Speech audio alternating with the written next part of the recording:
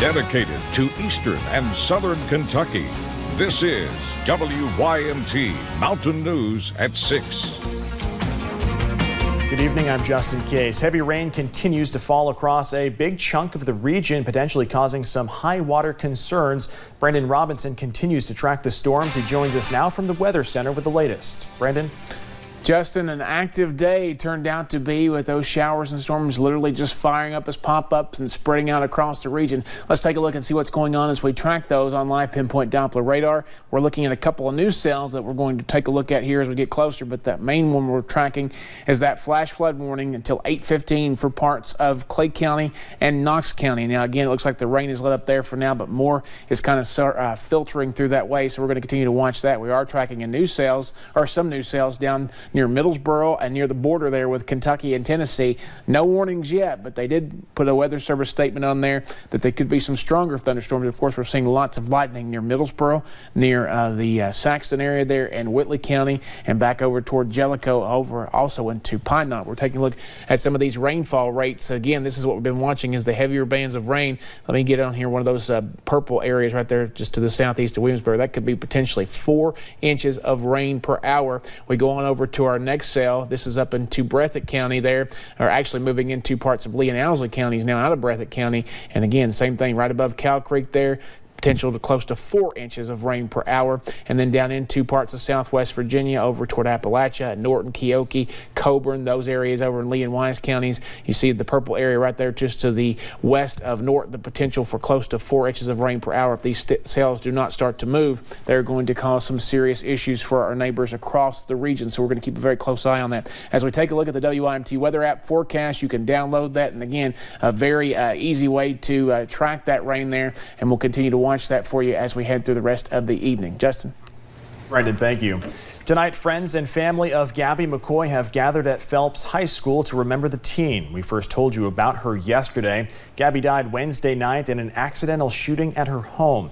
Right now, there is a balloon release being held at the school. Grief counselors are also there for anyone who needs to talk about the loss. Earlier today, we heard from one of her best friends. He says it's just hard to comprehend what she meant to everyone there. Everybody in the community, they're gonna miss Gabby. Like, she's a big part of the girls' basketball team. She just had an impact on everybody. If you met her, you remembered her smile, you remembered her laugh, you just remembered everything about her.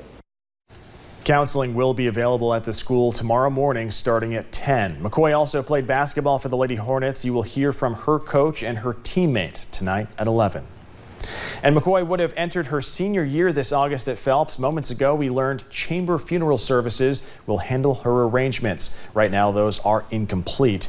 She was only 16 years old.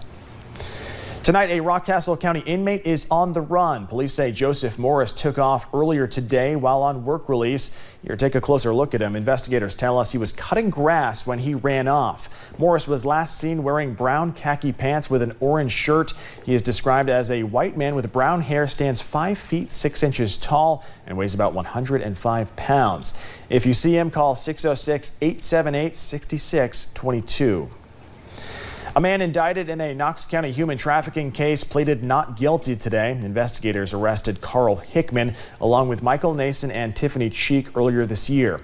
This is video of Hickman in court yesterday. They found the trio and a teen in a U-Haul in Cincinnati. Hickman faces a charge of unlawful transaction with a minor. Police think Michael Nason raped the girl while she was locked in the truck. He's facing 2 counts of rape. Hickman is due back in court on July 26th. Governor Matt Bevin and Congressman Hal Rogers made a big announcement today in Lexington. The first phase of the Kentucky Wired project is complete. WYMT's Macy Marie was in Lexington and talked to the governor about what this means for Eastern Kentucky. A long-awaited project is underway to Eastern Kentucky. It won't cover every part of the East, but we're going to literally, by the end of this year, we're going to see a fair bit of it lit up. On Friday, Governor Matt Bevin and Congressman Hal Rogers announced the first portion of the broadband network is finished. That this digital interstate is one giant step closer to coming directly to your county seats. Governor Bevin says the network will be in Eastern Kentucky within a few months. Our primary focus right now is to get it to the areas that we know that will give us the best shot to recruit industry. The project will expand in phases, or as the governor calls it, rings of access areas.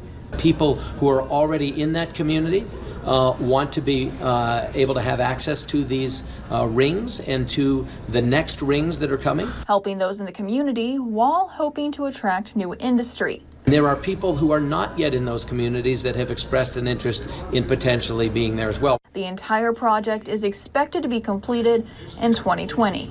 In Lexington, Macy Marie, WYMT Mountain News. The project experienced several delays, including squirrels that chewed through some of the wiring a few weeks ago.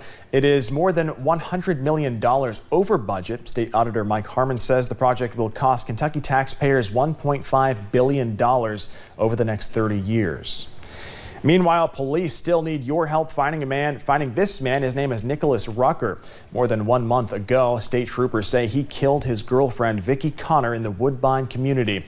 Connor's family is offering a reward for any information leading to Rucker's arrest. The reward is $10,000.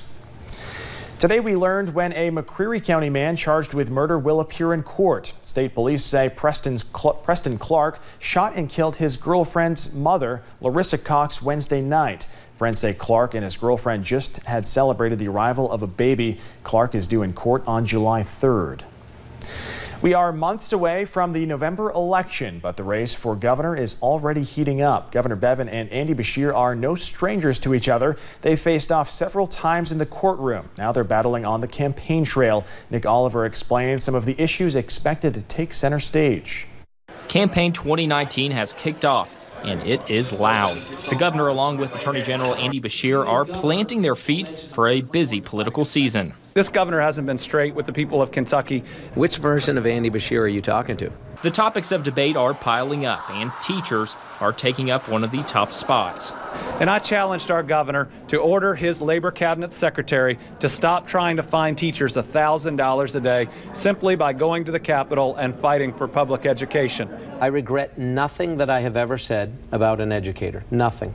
During a sit-down interview on WKYT's Kentucky Newsmakers with our own Bill Bryant, Governor Matt Bevin says he's setting the record straight on the highly watched issue. Our labor cabinet and our labor secretary have a specific job to do. They're doing the job. What the end result of that job will be, we'll see when we get there. Bevin addressed the removal of Lieutenant Governor Janine Hampton from the 2019 ticket, a removal he says has been in talks for 2 years, and conversations Hampton knew were happening.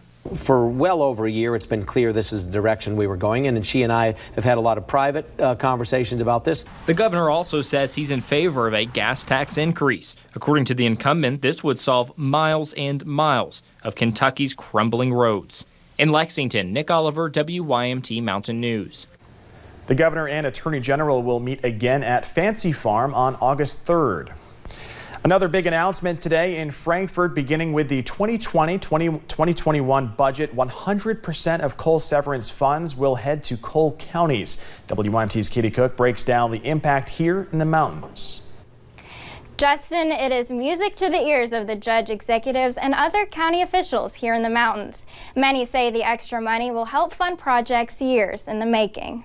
The issue of where coal severance funds end up has been a topic of debate for years. We don't want the money to get wasted. Sadly, historically, there's been a lot of waste. You see a lot of office parks with, roads with weeds and bridges that, are connecting to nothing. Today, Governor Bevin is announcing, beginning with the 2020-2021 budget, all of that money will go back to coal-producing counties. In Harlan County, we used to receive $5–6 million a year in coal severance, and this past year we received about $1.5 million, if that puts it in perspective. For the past 20 years, 50% has went to the state's general fund. And that's the first time that we've seen someone boldly say 100% of the funds are going to come back to the coal counties, leaving many eastern Kentucky county officials scrambling to find the money for important infrastructure projects.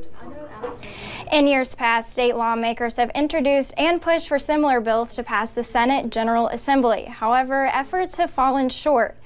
Justin, it is also important to note this could potentially be a game changer for eastern Kentucky school districts struggling with funding. Katie, thank you very much for the report. Meanwhile, the coal industry in Kentucky calls the EPA's new policy for coal production a win for the state.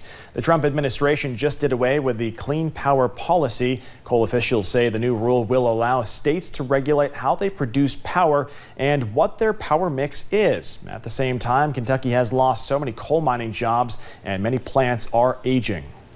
Are we too far gone at this point? No, we are not too far gone. Like I said, 30% of the mix, the nation's mix, is coal, 75% of Kentucky's. It will be that way for a long time to come. Tonight at 11, Miranda Combs goes out on a tour of Big River's power plant to see some of the improvements and challenges facing Kentucky's coal industry. Get ready for some fun in the sun this weekend in Pike County. Finishing touches are being made at the East Kentucky Marina for the East Kentucky Waves and East Kentucky Landslide attractions tomorrow at Fish Trap Lake. Take a look. They put some inflatables out on the lake. The new attraction opens tomorrow at 10 in the morning. Hopefully we'll be able to get you out on the lake tomorrow, but tonight there's thunderstorms still moving through the area and some warnings and advisories out right now. I'll talk about the latest coming up in a couple of minutes. And just ahead, we'll tell you about Farm Camp, an educational program that teaches children about healthy eating habits, food prep, and cooking.